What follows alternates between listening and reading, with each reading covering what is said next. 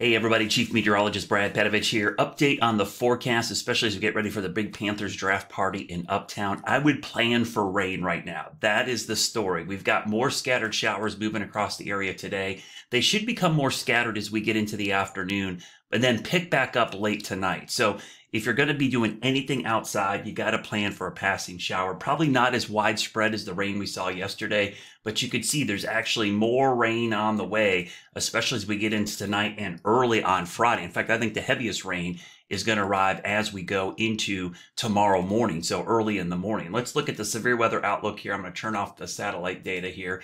You can see where the severe weather risk is today, low and medium risk to our southwest. But as we get into tomorrow, that risk is going to spread up into the Carolinas. You can see most of our area under that low risk for severe storms on Friday. The good news is Saturday, we should be completely free of any rain. In fact, that looks to be the best day of the week. So let's get into that future cast. All right, let's dive right into this future cast here. So this is what's going to happen as we go through today. You can see more rain on the way.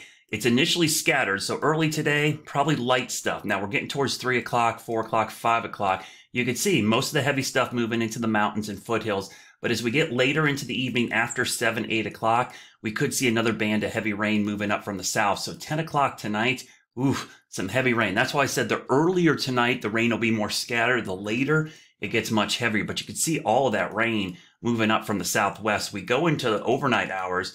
There could be waves of downpours, even thunderstorms. Early in the morning tomorrow, could see a couple strong storms as a warm front pushes through. And then during the day tomorrow, the warm front's actually going to be in here. So imagine the warm front is in here. The cold front is still way back to the west. We could see some pop-up storms for Friday afternoon. But all in all, Friday, once we get past the morning hours, it's much more isolated. You see the isolated storms developing as we go into the afternoon. Some of these could be strong, though. Got to watch these as we go into 5 o'clock Saturday or Friday afternoon. Let's go as far out in the future as we can here. We'll go towards Friday night, getting closer to Saturday morning. We get into Saturday morning.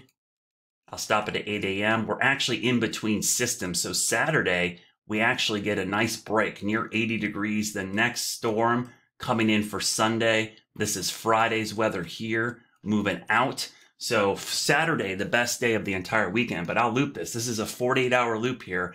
Rain and storms tonight into early Friday, a lull Friday afternoon into Saturday, and then more rain as we go into Sunday. So if you're going to the Panthers watch party tonight, I would bring a poncho, have a backup plan for rain, because there's certainly going to be some around, and it gets heavier the later we get. So after the pick's over, I think a lot of people will be running for cover.